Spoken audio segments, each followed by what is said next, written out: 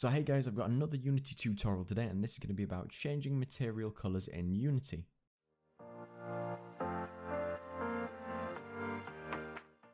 And there's two specific ways we can do this, and I've got three objects here, three cubes, three red cubes, and the material here is just a standard material with just a basic shader with no textures, and we're just going to look to change the albedo color. So the color which is in this color wheel, you can see they all change when I move that.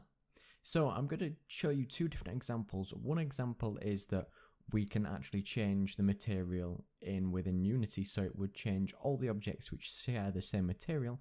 And then one example where we make an instance of the material that we want to change that, and then the instance will be created so we can only affect one object in itself. And this is quite beneficial if you do need to either sometimes change textures, change colors, change all things like that, and it's just a basic thing that's always good to know. So what we can do is we can create ourselves a basic C# script by right clicking create C#, and what we'll do is we'll start off by calling this one change material color, which is the change material color. So what we need to do to start with is we need to create a reference to the material that we want to change. So in square brackets we can write serialize field private, and we want to access the material, and we can just call this my material. So now we've got that access that we can create just an onTrigger enter. So we can say private void onTrigger enter, and when I press tab it'll just auto complete it for me. So it's collider and then other. We're going to reference the other, so if we'll say that if other.compare tag, in quotes and brackets we've got the player, so if the player is going to walk into our collision, we'll say that my material dot color equals color dot, and then we can specify a specific color from the list in this case. So we can say in this one we'll just set it to green, and then what we can also do to make this apparent is we can copy that variable and paste it below, and instead of onTrigger enter we can say onTrigger exit, and then what we'll do is maybe we'll set it back to red. So all we're doing, we're getting the reference to our material and changing the color property of that material to a different one. So now we can go back into Unity, we can select our first cube, add the script to there, and you can see that there's a material that it's looking for.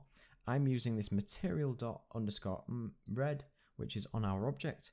And what we can do is make sure that the collider or the trigger that we're using is set to isTrigger, and our player has a tag of player. And when we press play, you can see that when I walk into the collider there, those objects change, and then when I exit, they will move back, and vice versa, just like so. Do remember, if you exit Unity and they've already changed, the color will already be changed for that material outside of runtime, so that's very specific if you want to change them all and keep them changed. And the other example is that we'll create another script for the one where we want to create an instance of the change.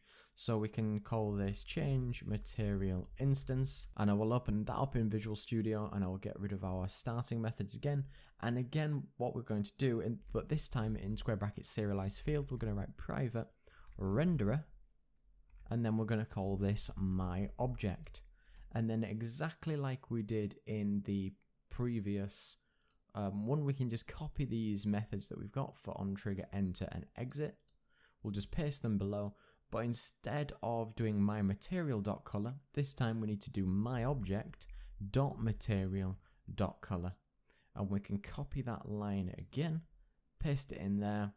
So what we're doing this time is we get the actual renderer of our object, which holds the reference to the material that's on it, which then we can access the property, and this will help us create an instance, so we will only affect the one object that we want to. So in this case, if I just drag my object material instance, and for this instance I want to change this middle cube here, and that is my cube 1, and I can just drag that in there, and it will just find the mesh renderer.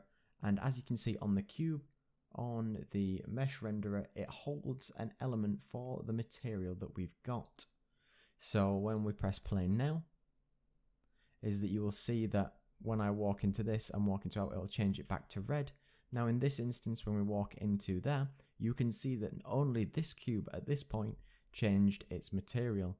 And as you can see that, say we've walked in and out of that, we won't be affected by the original, because one example to give you is that when we walk into this one, you can see on this top side here, it's called the mred, and it's made an instance of that material so we don't affect anything else. So this is just a basic tutorial to show you how to change materials or change the instance of a material and then be able to affect the color. And you can do this with lots of different examples. So thanks very much for watching, and don't forget to like, comment, and subscribe. Cheers.